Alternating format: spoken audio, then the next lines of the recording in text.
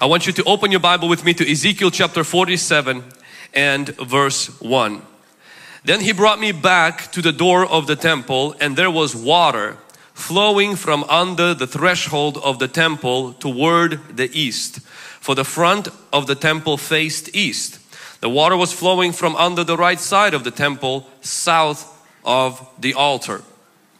So this is speaking of a vision that Ezekiel is having of what's going to happen in the future. He's seeing a vision of this temple, and from the temple the water is flowing towards east. Now for those of us who don't live in that part of the world, east, west, north doesn't mean much. But east is flowing, the temple, the water is flowing toward east. It actually is flowing toward the Dead Sea. In 2017, me and my wife, as well as quite a few people from Hungry Gen, we had a chance to actually go visit Israel. I would encourage every person to visit Israel.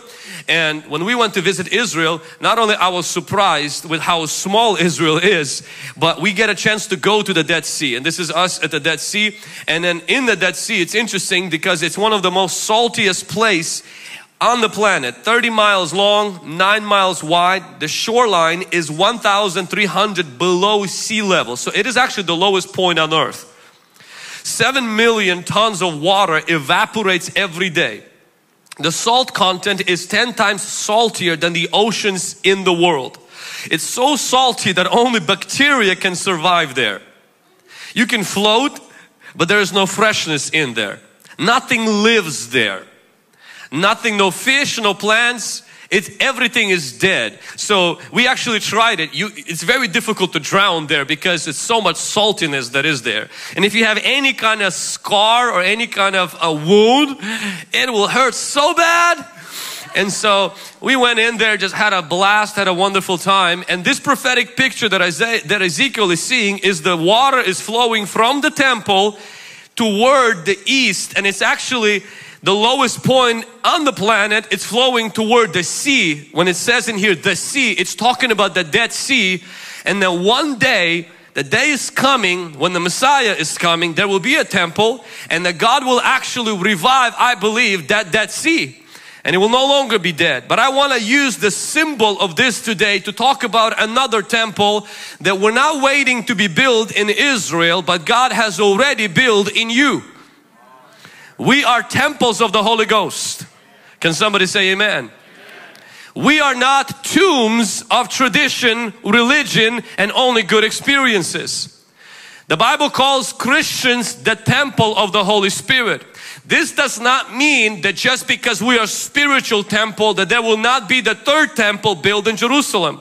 We believe that there will be a third physical temple built in Jerusalem, and the Antichrist will defile that temple, and the Lord Jesus Christ will come and He will destroy the Antichrist. He will destroy the Antichrist armies, and Jesus will sit in that temple and He will be glorified. But until that time, the Bible makes it very clear that today we are the temples of the Holy Spirit. Our bodies are the temples of the Holy Spirit. The danger that we have as the temple of the Holy Spirit is to become tombs of religion. When Jesus was on this earth, He rebuked the Pharisees and He called them whitewashed tombs. Now what is the difference between a temple and a tomb? A tomb holds something that used to be alive. A temple hosts someone that is alive, God. Tombs are religious people that remember times when they loved God more than they love Him today. A tomb is when your memories are bigger than your dreams. A tomb is when you live your life always looking back because your best days were behind you and you're just remembering the good old days, but those good old days are no longer now, and in the future everything is always in the past.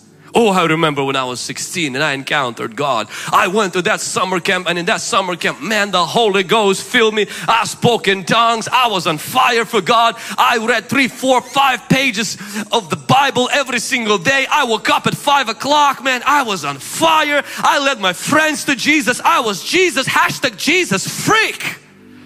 But now, of course, I became a domesticated, calculated, balanced Christian. You know who you are? A tomb. And every Sunday I wash my tomb. I polish it so that I look good to the outside world, but I feel dead on the inside. I don't have a vision anymore. I'm not on fire anymore. I'm not burning anymore. I lose battle with the blankets every morning. Meaning I sleep instead of praying. I feast instead of fasting. I don't evangelize. No, the world is evangelizing to me. And instead of me winning my friends for Jesus, now I sing the songs they sing. And I am literally being conformed to this world. But man, oh, I can tell you some good old days that I had with God. You stopped being a temple. You became a tomb. Water doesn't flow from tombs. Stench comes out of tombs. Water only flows from temples. And my goal today is not to condemn you, but to quicken you and to wake you up and to tell you your spiritual best days are not when you were 16. They're supposed to be now. Your best year with God is supposed to be now. And you're gonna come to Hungry Gen because God wants to quicken your best spiritual year. Not your best financial year, but spiritual year is now. And as your spiritual year, spiritual month is best now, you will see God will take care of your finances. God will take care of your family. God will take care of other things in your life. Can somebody give God a clap offering?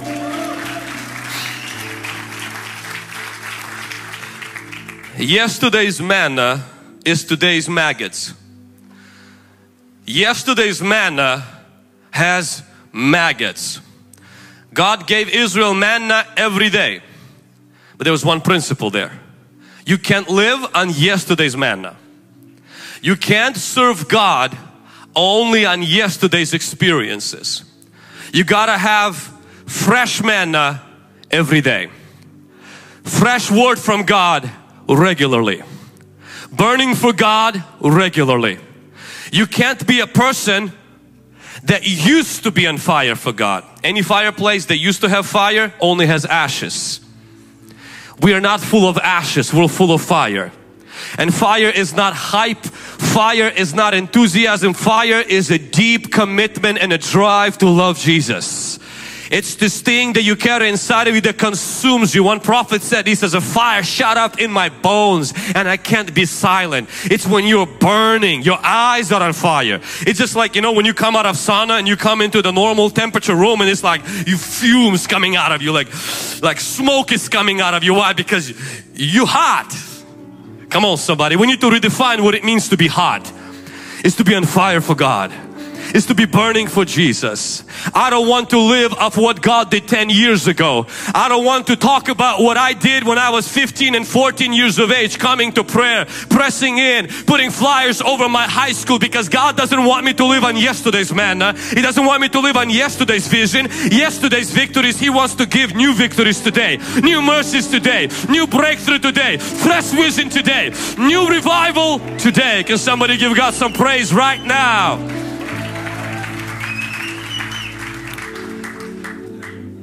I want to remind you that if Abraham would have lived on yesterday's word, he would have killed his son.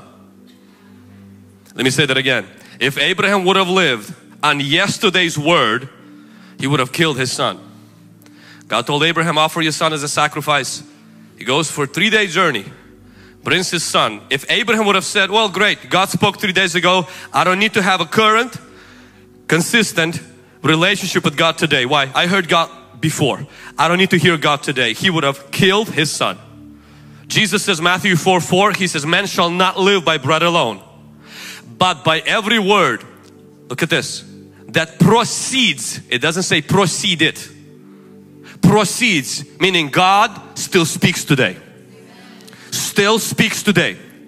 God, not like the cessationists believe that stop speaking, stop moving. That's not our God. Yesterday, today, and forever the same. He still moves today. If you're breathing, God wants to speak. He still leads today. He still does miracles today. He still answers prayer today. God still has things proceeding from His mouth. And man lives by the word that is proceeding right now from God's mouth. We are a church that want to see God today, want to hear God today, live on fire today, live passionate today, have our best sacrifices today, not 10 years ago. Have our greatest commitment to the Lord today, not 5 years ago. Because yesterday's manna stinks. Because Pharisees, when Jesus came, revival broke out. Of course, it didn't look like the revival they were used to. What Pharisees only had is what God used to do. And they rejected the God in front of them. They wanted to do things now. That's why Jesus called them tombs. They only had and celebrated, honored revival of yesterday, criticized revival of today. And they hoped and secretly wished for God to send revival one day. God is bringing revival now. You can be a part of it. Or you can live based on what God did. Oh, in that old grandma's church that I used to go, oh, when I was in the village, when we grew up, you know, that's great. What God did with Moses was great. But Moses is dead. You're alive. God appointed you for this time and for this generation. And the Lord has not abandoned His church. The Lord is still moving in His church. And the Lord wants us to wake up and stop being tombs of dead men bones, washing them every single weekend, but become temples of the Holy Ghost and live on what God wants to do today. Come on, somebody. The best breakthroughs. You see what's happening with people today. When they're giving, God is giving breakthrough. When they're praying, God is giving breakthrough. That could be happening to you today. I want to wake you up today, encourage you, to stir you toward the fact you can have your best year with God. You might not have your best year with your finances. That will catch up. But you can have the best year with God. Oh, but I did that. I tried that. The previous church. Leave that alone. Don't have your memories bigger than your dreams. Don't have your hurts bigger than your hope. Don't have your fear bigger than your faith. Even your own car has a large front windshield and a very tiny rearview mirror. Most Christians live with a large rearview mirror and a small windshield. And they're like Lot's wife, going forward, looking backwards. This is what he did to me. This is what she did to me. It's not fair. You know, and you're no longer progressing. Why? Because you're stuck in the past. Get unstuck. Your best days are right ahead of you. Everything that you went through was to prepare you for what you're about to get into. God didn't leave you. God didn't abandon you. If you have breath, you have purpose. Some of us, we stopped living when we got hurt. We're only existing. And then 20 years later they bury us. But for those 20 years we simply wasted air. Don't waste your life. Live. Dream. Be alive. Don't just exist. You owe it to everybody around you. You were saved by God. Almighty God lives inside of you. Not so that you will waste your years, but so that you will lay your years down and see your best years with God. Maybe you're looking back at this year and this has been the hardest year. You couldn't control that. But you decide whether it will be your best year spiritually. And it starts with this one decision. I will not live based on what God used to do. I will live to see what God will do today in my life. I'm not too old. I'm not too young. I didn't fail too much. I am not too uneducated. No, I am the right person for this season, and my God will use me. If He can use Vlad, He can use me. If He can use her, He can use me. If He can use Moses, He can use me. But I'm a temple, not a tomb. Say this with me. Say, I'm the temple, not a tomb. The second thing I want to highlight is out of the temple came the river. See, the moment you begin to live of what God is doing now and you get involved, get engaged with it, river will start to flow. If you live off yesterday's blessing and you get stuck in that and keep remembering, we need to remember good old days, don't get me wrong. We need to thank God for those good old days. We need to take faith from those places. But while we killed lion and the bear, we must understand all of that is a preparation to kill the Goliath. That means that all of what God used to do is to motivate us so God can do more now. God is always moving forward. God is not stuck in the past. God is always progressing. Not necessarily that God is improving and changing, but progressing in this world by using people and moving further all the time with every generation. And this is our generation and this is our time. And God wants to do greater things that He used to do. But we must understand as the water flows from the temple, when you become a person who says, this is going to be my best year spiritually, I am going to pray, I'm going to fast, I'm going to give, I'm going to focus on making this my best year spiritually, God will take care of the stuff that it's your best year in other areas of your life. But something will happen right away. The water will flow. What I love about the Holy Spirit is the Holy Spirit is a river, not a pool. The Holy Spirit is not a reservoir. The Holy Spirit is not a pond. The Holy Spirit is not a jacuzzi. The Holy Spirit is a river. The water flows from the temple. Jesus said in John chapter 4, John chapter 7, He says, out of your belly will flow rivers of living water. A few things you need to keep in mind. Write this down. River has a flow. A reservoir is a storage unit. If you feel like your life has lost a flow, please understand something is broken. Because the Holy Spirit does not make monuments out of us. He makes a movement out of us. When the Holy Spirit comes, a flow comes into your life.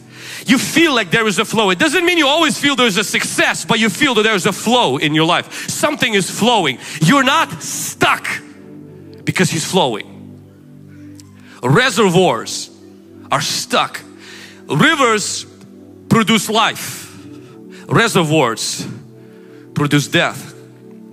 Rivers they promote life. Reservoir squashes life. Number 3, rivers have banks. Rivers are not tsunamis. When we are believing for revival, when we are standing for revival, what some people have an idea for revival is this. It's not a river, but a tsunami. What is a tsunami? Tsunami destroys everything in its wake. It's waves caused by volcanic interruptions from underground, and these big waves come and they not just fill water with the city with water, they destroy everything. Hungry Gen is not a place where we are praying or contending for a tsunami. Meaning a revival where destroys our schedule. A revival we just gonna say, because some people have this idea, if real revival comes, we will never sleep, we will just be in worship service 24/7. That's a tsunami. A lot of water, but everything dead afterwards. What we're believing is for river. What does this river do? Has banks. You see Columbia River, it promotes life. If the tsunami will come, all of us will be dead. All of our houses will be destroyed. That river, it gives water to irrigation. It helps with trees. It helps with plantation. The river of Ezekiel chapter 47, the Bible says the trees were made alive. The fish were made alive. There was a sense of life that came with it, and this river had banks. The idea that God wants to cause a revival where all the banks are washed. Importance of family is removed. Importance of influencing our society is removed. The importance of good sleep is removed. We don't have time to eat is removed. All the banks are washed, and instead we just have this big flood. That is not a biblical revival. Why? Because God doesn't want to violate His own mandate He gave to man, which is to rule the planet. Are there moments where revivals come to certain churches, 3-4 years, non-stop church services? 100%. We are not praying for that. We don't. We want a river that brings life and has banks. No, not a river we control, but a river that brings life. A river that causes us to live our Christian life in revival. Where a revival is not a Sunday night meeting, but a revival is a lifestyle. Where we win souls, we make disciples, we open a home for cell groups, we run businesses that honor God, we give. We elevate the revival in our society as well. We go into our schools. River had banks. So the version of revival for Hungry Gen is not a service every single day. The version of revival is that we raise servants that live for God every single day. River has banks. We're not praying for a tsunami. We are praying and walking in the river. Come on, somebody. River enters the sea. This river started very small at the bottom of the temple, at the door of the temple. It came out of the temple into the Dead Sea. But it was slow progression. I want you to notice the river flowed out of the temple.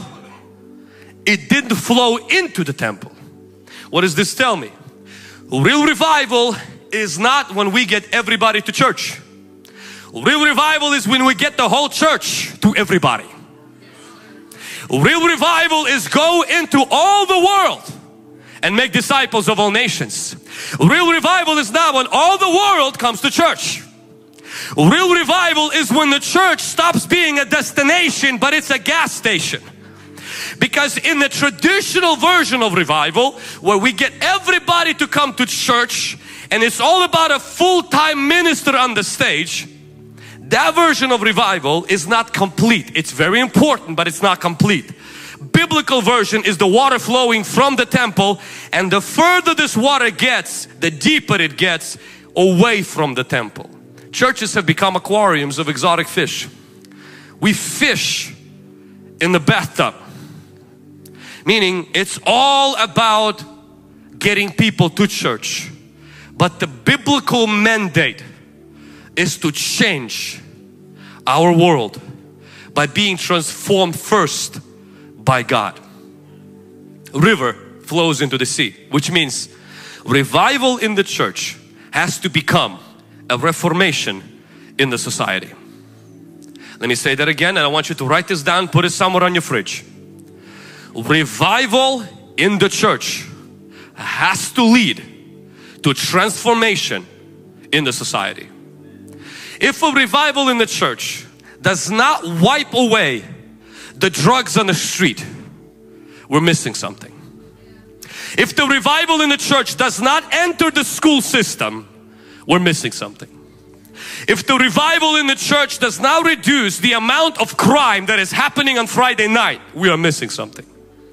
If revival in church does not affect the fact that people are killing their babies and that does not get decreased or brought down, we're missing something. Now some people go in and say, we don't need revival in the church, we just need to change the society. They preach social gospel. But God's model has always been, if my people called by my name. God has always been, if they humble, if they pray, if they get water flowing from the temple, I will heal their land. God's model has always been to revive the church, and that the revived church will begin to, by default and intention, reform the society. Which means that the church isn't trying to pull people from business, from school, from media, but to say, now that you are changed, be the salt and the light in your workplace. Minister is not the one with the microphone. Minister is the one that has a purpose. And you can have a purpose in your business. You can have a purpose as a mom raising your children. You can bring reformation to this society when you live in revival in your heart. Thank you for that golf club. Golf clap. Amen. Revival in the church leads to reformation in the society. Reformation in the society without revival is just enforcing laws and rules. Revival is not top down, it's down up. Jesus didn't go in trying to change the kings. He changed the hearts and sent those people into the world. And as more people got changed, they started to occupy positions of politics, media, education, business, and everywhere they went, they started to affect those areas with the saltiness of a Christ changed life.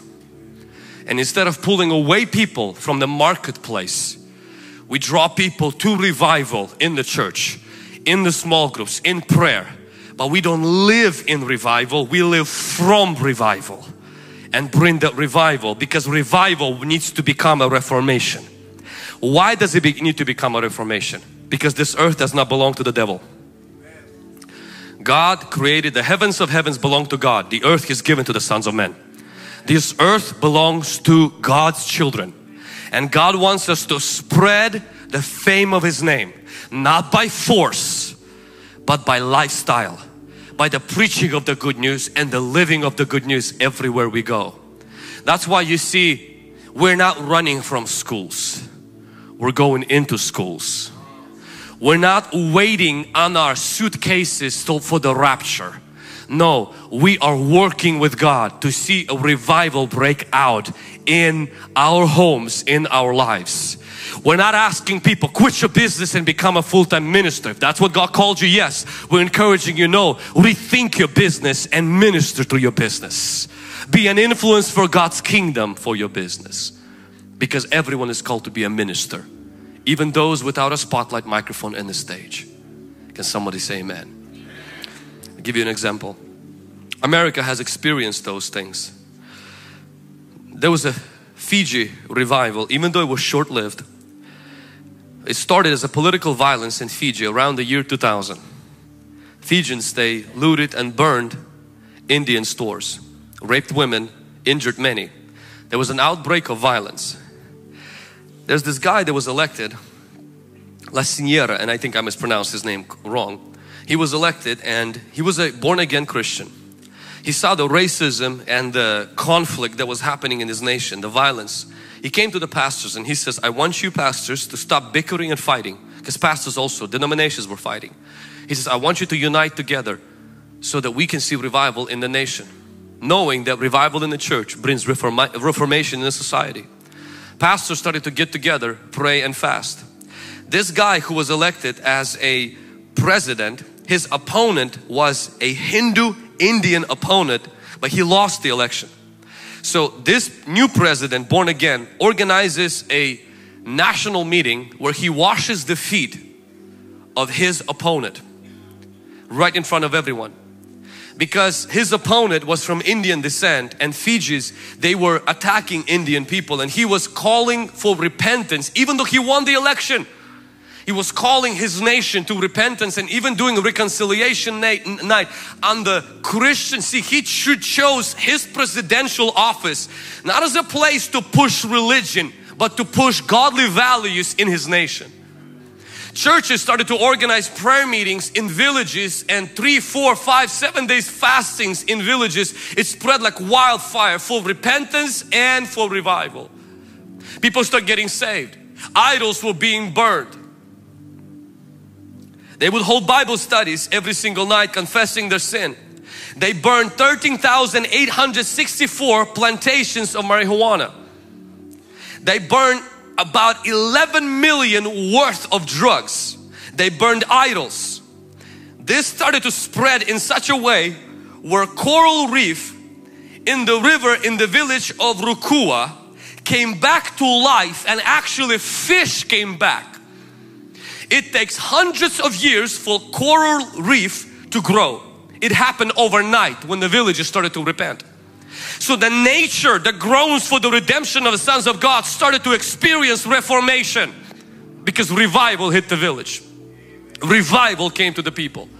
Please understand, this world needs a revived church. This world does not need a dead church. This world does not need a church that just has big buildings but doesn't have a big heart. This world does not need a church that only remembers what God used to do and is no longer doing anything.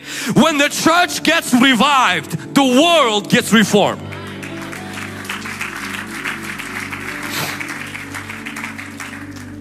In the documentary Let the Sea Resound, George Otis Jr.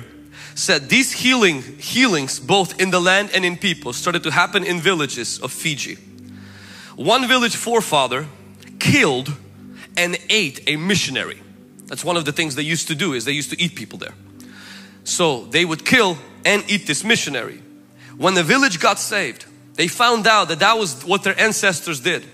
They paid for the ticket of the victim descendants from England to come back to that village so that they can ask for forgiveness. God started bringing reconciliation. In September 2003, over 100,000 people, 10% of the nation, gathered for Reinhard Bonnke's crusade in that nation. When this repentance, when this revival started with Christians. Revival doesn't wait for the White House to change. Revival waits for your house to change. It's not the White House that controls the destiny. It's the white throne that controls the destiny. And you have access to it. God didn't say if Joe Biden. God says if my people. God didn't say if Donald Trump becomes a president. God says if my people begin to humble themselves and pray. Meaning you hold the key to the revival in your home. You hold the key to the revival in this church. You hold the key to the change in your society. And that key, my friend, is bending your knees before God. Not staring in front of a TV show or a football game, but getting up early, pressing into God, praying. Because water flows from the temple. And when this water flows from the temple, it goes to the Dead Sea. God wants revival not to stop in the church or flow into the church, but flow out of the church into the society, into the school system, into the media, into the business world, into the political arena, every arena. But make no mistake, the change doesn't come from there. The change comes from here. The change comes from the Holy Spirit, and it comes from here. You can't impose godliness. Yeah, the laws have to be made to protect and restrain evil. But restraining evil doesn't deliver people from evil. Prisons don't change criminals. Prisons execute punishment, and that's necessary. It's justice. God teaches that. But what brings change is the gospel of Jesus Christ. What brings change is the blood of Jesus Christ, is the power of the Holy Spirit. It's not laws, it's not legislation, and it's not somebody in high office, and it's not a dollar. It's the gospel. But this gospel shouldn't stay there. It has to flow out into the Dead Sea. So the first thing, we are not tombs, we are temples. Meaning we're not going to live based on what God used to do. The best year spiritually, we're going to experience that now. Number two, the Holy Spirit wants to flow out. The Holy Spirit wants to create a river, a revival, a flow in our life. Out from here into there. Not from there into here. The model that so many people have, the traditional model of the church is this. You're truly revived if you faithfully attend church, give and go to a small group. And that's good. Giving, faithful attendance is important. But that water doesn't flow in, it flows out. Jesus didn't say if you believe in me, the rivers will flow in. He says the rivers will flow out. So revival, let's redefine revival to I'm going to church, to I am walking away now from the church filled with the Holy Spirit to live for Jesus' purpose in this world. Why? Because this world belongs to God. Right now it's occupied by the Prince of Air, but he has already expiration date. The guy's not staying here for long. He's already been defeated and disarmed. He's already counting. There's a countdown. It's been set. The bomb is going to go off. And the bomb is going to hit his face, not yours. The end of age is his part, not ours. That's not the end of the world. God's going to make this world new and we're going to rule and reign with Christ. It's the devil's reign is coming to an end. We are in the enemy occupied territory, but Jesus is already the king and we're waging war. We're sabotaging his kingdom and we're not afraid of it. Why? Because our king has already defeated the devil, demons, hell and grave, and he is coming back.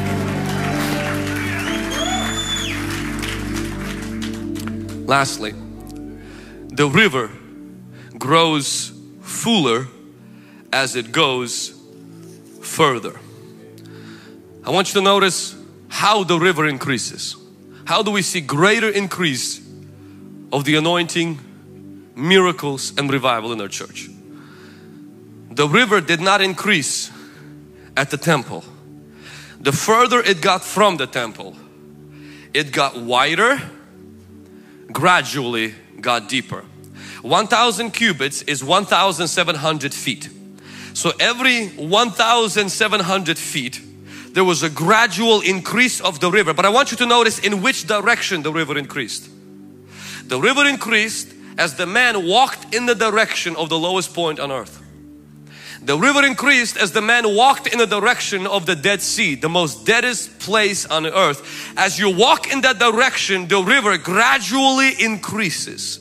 It started with ankles, then it went to the knees, and then waist, and then he couldn't swim anymore. River gradually increased as we go to the lowest point on the planet. The secret to not only maintaining God's anointing on this house, but growing it is this. It's not in our speed, it's in our direction. When the lost people, when winning the lost is the department of the church instead of the direction of the church, we will not maintain the anointing. When the most important thing in the church becomes making sure we are in the right direction, what is that direction? But we want to be in God's will. Well, I can tell you where God's will is headed. If God wills that nobody perishes but everybody comes to the knowledge of Jesus Christ. God's will, God's river, God's direction, you will receive power to make you witnesses in Jerusalem, Judea and Samaria and to all of the earth. God made it very clear, my direction, where my power will flow, where my gifts will flow, where my glory will flow, where my provision will flow is the Dead Sea. If you stay in that direction, you will always be in my power. You will always be in my anointing, and I promise you I'll increase it gradually. I'll expand it gradually. Every 1,700 feet you will begin to see an increase. As you get closer and closer to more people getting saved, I will begin to increase the amount of miracles and more salvations, more healings, more reconciliations, more homes being rebuilt for God. Direction is very important. Hungry Gen has a direction. That direction is to win souls and to make disciples. Our mission is that. Everything else is not sacred. How we do that vision and mission can change. One thing doesn't change is that mission. When this church was started, it wasn't started as an aquarium of exotic Slavic fish. It wasn't started to preserve tradition. It was started to save the lost. When we didn't speak no English, didn't understand the culture, and were still on welfare, we just came as refugees here. That vision was made very clear from the beginning. That vision scared people. Because how can you do that in the United States? This won't work. This was 20 years ago. You're sitting here today because the church had the direction. Which means my comfort, your convenience is not priority. This church exists for the reason for which Jesus came, bled and died. Maturity is defined not by how much gifts you have, but how close you are to the reason Jesus came on this earth for. Do you live for that purpose? Our giving is toward that direction. The new building is for that purpose. Going into school is for that purpose. Everything has to some way, shape and form go to the Dead Sea, the lowest point on the earth. Deliverance is for that purpose. Salvation is for that purpose. The healing is for that purpose. Cell groups is for that purpose. Destiny training is for that purpose. It's not a purpose unto itself. It has a point, and the point is the direction that God has set in His Word. We can't change the direction. The river is not moving because I'm telling it where to move. I have to follow the flow where the river is moving. And God made it very clear. The river is moving to the point of the lowest point on the planet. Broken, hurting, lost, backsliding people who don't know Jesus are the reason Jesus came. It's the reason why He died, and it's the reason He gave us the Holy Ghost. It's the reason He gave us the church, and it's the reason God will give us whatever we need to get to the lowest point on the planet. As long as Hungry Gen keeps salvation of people the most important thing, and is willing to make whatever sacrifices, whatever changes we need to make to see more and more people come to Jesus Christ, we will never lack the anointing of God. We will have the amount that we need for the assignment that God has given. We'll be praying for more 100%, but it's not so we can be powerful. It's so that we can fulfill our purpose. Let me give you an example of just few people that secular people who have lived that as saving people. Chensi is called the angel of Nanjing. There's this bridge in China, and China actually has more deaths by suicide than any country in the world. Nanjing Jiangxi River Bridge is actually the most popular site for suicides on record. They actually beat the San Francisco Bridge. So this is, China is the country that has the most suicide. This bridge is the top place for the suicides in the world. In 2003, Chensi saved a man's life after grabbing him from the railing and tackling him to the ground. He would actually drive taxi and see people jump, sometimes stop his taxi, run across a 4-lane highway, grabbing somebody from ending their life. After this incident in 2003, he actually every weekend for 18 years volunteered to scout 2-mile length of this metal expanse, talking to hundreds of people, thinking about taking their lives. This wasn't a non-profit. This wasn't a job. It's just on his day off, he took a whole day, 18 years, to talk to anybody that's walking on this bridge in case they're planning to end their life. In fact, a few years after that, he moved his house. He built a small house next to the entrance of the bridge where he lived for the past 11 years. As of 2021, he saved 412 people. He rescues one person every 2 weeks. When they asked him a question, he said this: in the past, I didn't have the ability to protect myself to save other people. The people I wasn't able to save returned to haunt me in my dreams. This is not a job, and I don't think he's a Christian. He simply saw people ending their life and refused to be careless about it and said, I want to do something to save somebody's life. Dedicated his weekends. Today he's called the angel of that bridge and the angel of that river. Let me tell you about Don Ritchie. He's in Australia. Don Ritchie is called the angel of the Gap. The Gap is an ocean cliff at Sydney, is a popular visitor destination that has gained it became infamous as a suicide spot for the years. It's estimated that about 50 people end their lives there every single year. Don Ritchie was a seaman in Royal Australian Navy. In Sydney, he worked in insurance. Since 1964, he has saved 160 people, though his family says he saved over 400. He says, I was a salesman for most of my life and I sold them life. This is how he would save people. He lives next to the cliff. He would come to people standing there. He would know why they are there. Most likely not to observe the view, but to end their life. He would come up and say, can I help you in some way? The second question he would ask is, why don't you come and have a cup of tea? He says, more than not, quiet approach worked. Though on some occasions I risked my own life by physically restraining the more determined from making their final leap. Afterwards, he would invite them back into his house for a cup of tea and a chat.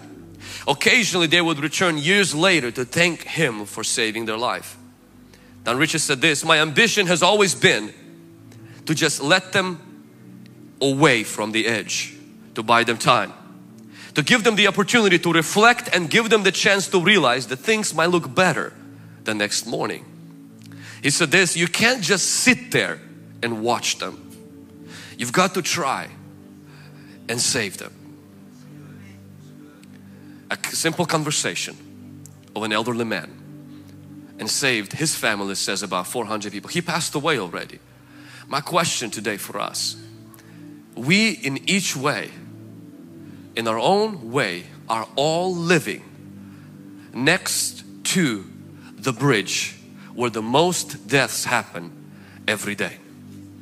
You are living next to a cliff where every day somebody steps into the abyss, into the unknown, into the lake of fire. You're living there, you're working there, You're driving there, you're drinking coffee there, you're working out there, you're getting your degree there. My desire today isn't to guilt trip anybody. My desire is this, is to refocus you and I, that we live with intention and not being cold, callous, blind or deaf to the cries and the plight of the people around us. The direction of the church, the direction of every Christian is to live for the purpose Jesus died for. Jesus died so that every person can encounter the love of God. He gave His life for that. All He asks us, He doesn't ask you to die for people. He's saying, could you live for that which I died for? Could you live with intention, with the purpose? Because life without purpose has no point. On the September 16th, 1976, on his usual 12-mile run with his brother Kamo. Because when we were driving by this, they told us, because I've heard about this story, I've never seen it until I was there in Armenia, and it's confirmed to be true. On his 12-mile run with his brother, a trolley bus carrying 92 people fell into the side of freezing water. That bus was about 80 feet offshore and 33 feet deep. So when Shavar saw that, as a champion who wins these competitions in swimming, he quickly responded by jumping into the water. He would spend 30 to 35 seconds for each person that he would save. He pulled 20 people and only 20 survived. He had so much glass and dirt inside that he swallowed, because even getting in there, he had to break the back window of the bus with his legs, and it was freezing cold water. And so he got a lot of stuff into his lungs. He actually went unconscious and went into a coma for 40 days after that. He never performed again in his life. In fact, a few years later, he did exactly the same thing in Moscow, jumping into a burning building and rescuing people, and then ended up again in an ER for days. They interviewed him after a few years, because nobody knew about this until the newspapers came out that he saved this many people. They interviewed him and they said, so tell me about that day when you were going through this stuff, rescuing people. You know, his brother would resuscitate them on the shore, and he would go in, take 20 seconds, pull one out, and then bring them in, pull one out. And the last time he brought one person, he collapsed and they had to admit him to ER, where for 40 days he was unconscious. He says, I knew that I could barely save so many lives. I knew that I could only save so many lives. I was afraid to make a mistake. It was so dark down there that I could barely see anything. During one of my dives, I accidentally grabbed a seat instead of a passenger. I could have saved a life instead. That seat still haunts me in my nightmares. Now, the direction of the church is for us to be witnesses and to live with intention. Is for people to be saved. Is for people to be rescued. There's some things we can do. It starts with the soles of our feet. That speaks of winning souls for Jesus. Feet meaning where we go, be intentional about who you talk to. Every person is fighting a battle you don't know. We're not offering religion. We're offering life and hope. We're offering life. So walk with your feet this week. Walk in the river, meaning live a life of prayer. But start with your feet. The river has to hit your ankles, meaning where you and I, if you really want to start experiencing greater anointing, live with intention. Don't just do life. Live with intention. After that, it has to hit your knees. This means when we lead somebody to Jesus, we gotta help them to stay connected. We gotta bring them to a life group. We gotta connect with them. You can't just lead them to the Lord and leave them alone like that. The only children that get left in a hospital and don't come home are the sick children.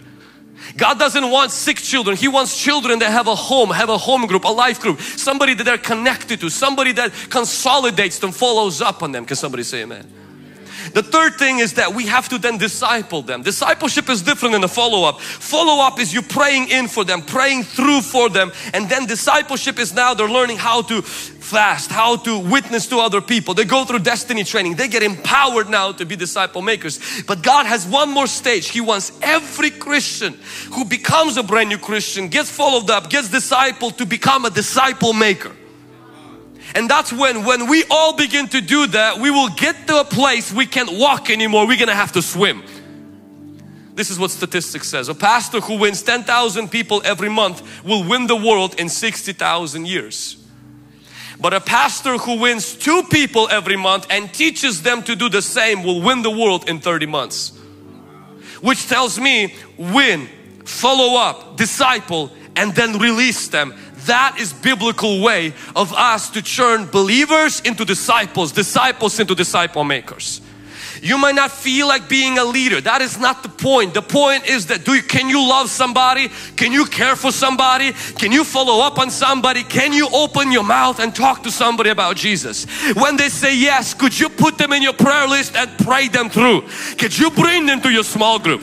Could you sign them up for destiny training? Could you encourage them to become disciple makers for God? Can somebody say amen? Say, I will win souls. I will make disciples. Who will make disciples? This is Jesus' strategy. Jesus didn't tell us go into all the world and make decisions. He didn't say go into all the world and ask people to raise their hand and pray a sinner's prayer. He says go into all the world and I want you to win. I want you to pray them through. I want you to disciple and for them to make more disciples, and do that in every nation. This is not just about building a bigger church. It's about building better, bigger people that win souls and make disciples. Do you see that poster? Every believer a disciple maker. Oh, but I'm not called to do that. Are you a believer? I don't know if I am educated enough. Have you noticed that when you have children, when you get married and you have children, you don't have a certificate on how to have children. You just have love. And when you got love, you got them babies. Even a lot of you got children and you're still a child yourself.